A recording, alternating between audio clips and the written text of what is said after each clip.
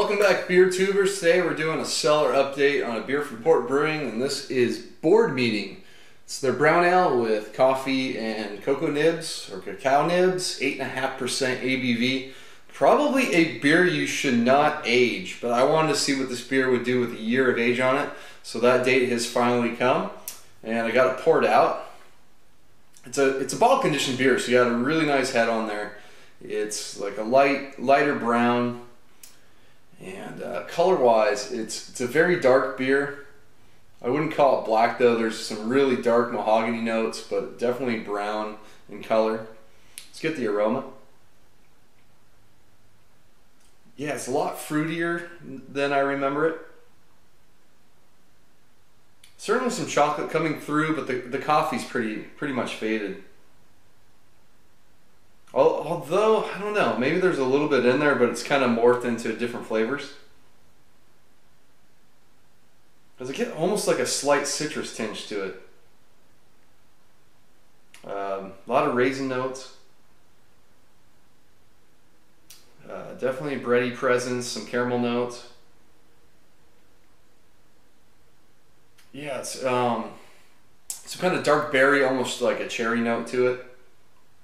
So it's definitely changed a lot. Let's dig in. Cheers.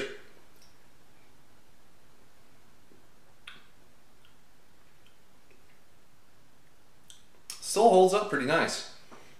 It's just a different beer at this point. Getting a lot less of the coffee character.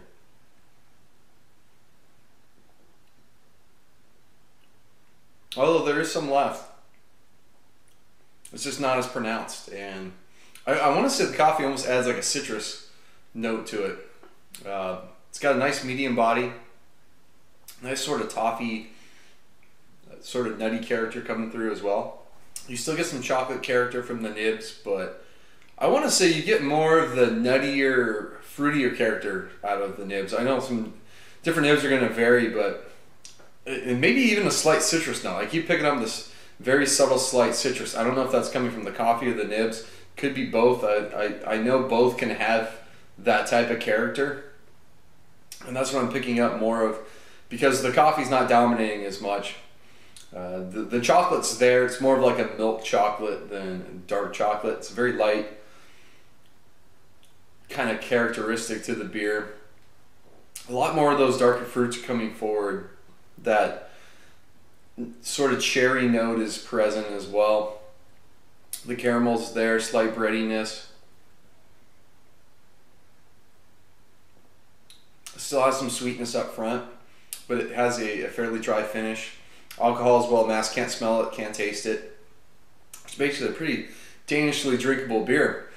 I guess the ultimate question though is this beer better than it was fresh, having a year, slightly over a year on it? And I would say no. I think this is a beer you want to drink on the fresh end. You're going to want that fresh coffee aromatic, and let the nibs kind of do their thing, and they've kind of faded out of the picture. More of the brown ale comes up underneath, being more of imperial brown ale, 8.5%. The beer is aged fine, and the base beer definitely holds its own with the extra ingredients kind of not as prominent as they used to be. So there's a nice beer underneath with some age, but yeah, I'd recommend it. If you come across an old bottle, I wouldn't say don't get it, because it's drinking really nice right now. It's better fresh. It's not that flavors have dulled, they've mingled nicely, but I think I appreciate more of that fresher characteristic to the beer. Yeah, it's a good beer, and it's a beer I'm glad Port came out with, because it works well with their lineup of hoppy beers, and then kind of bridges the gap between those beers and Old Viscosity. So, and even Angel, well, I guess that's Lost Abbey brand, but Santa's Little Helper is the other one I was trying to think of. Imperial Stout. So, yeah, aged version fine. Get this one fresh if you can, and I'm sure it'd be even better on draft if you can find it that way. So that's going to wrap up this Cellar update review. Until next time, please comment and subscribe. Cheers.